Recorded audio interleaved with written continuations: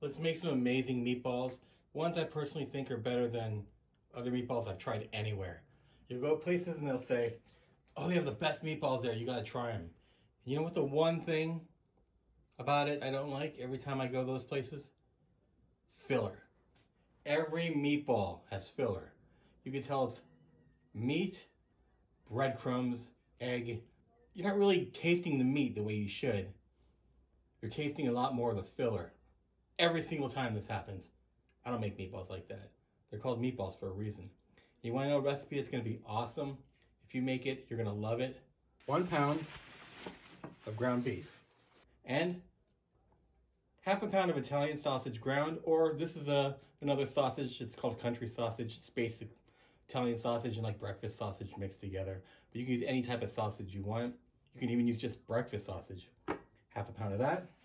About a quarter of a diced onion. 2 cloves of minced garlic. Just a little bit of garlic powder as well. A little bit of onion powder as well. I'm saying maybe for these, maybe a half a teaspoon of each.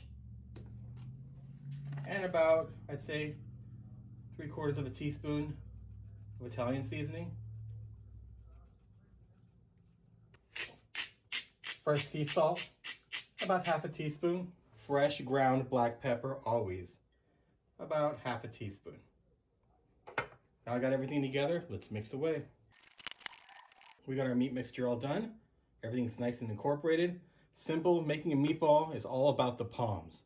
So you just grab some meat, do it about, it's gonna lose some of its weight while you cook it, so do it about maybe 1.5 inches there. I mean, if you wanna make them bigger, you can, it's fine. It's no big deal, you can make those big giant ones if you want. But what you do is just get it, palms like that, and then just go like this. And as you use your palms, see, they're making a nice ball, and they're keeping everything together.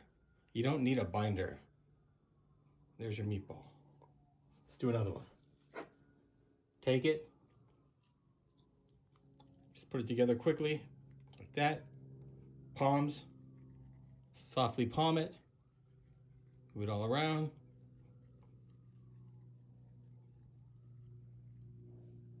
And there you go. And there you go, there's your meatballs. Made 12 beautiful, nice meatballs. Look how nicely rolled those are, right? They ain't falling apart. Let's cook them. All right, in a hot pan, we're just gonna put in some olive oil here. And then put in your meatballs. Do not overcrowd it. I like to just do like maybe that many of them, half of them. And then you could always do the rest the next time. If you overcrowd it, it's just gonna make the pan cool, and they're not gonna get a sear on them. They're just gonna get that ugly cooked meat look. You want that crisp on the outside so that as onions get crispy, that garlic cooks so it doesn't burn, but it gets that flavor out of it, and the insides are nice and moist. So we're about 3.5 minutes in, and what I've done is just flip them all as they went along, about once a minute, just to see sides that aren't cooked all the way, and just rest them on those sides, if you can on some of them. Find ones that aren't fully cooked, and just put it on those as well. You notice the meatballs are all sticking together, they're not falling apart, you don't need a binder or anything. What I like to do during the last part of it, get some of that grease all over it, some of those juices all over those meatballs. Let them cook for the last minute there.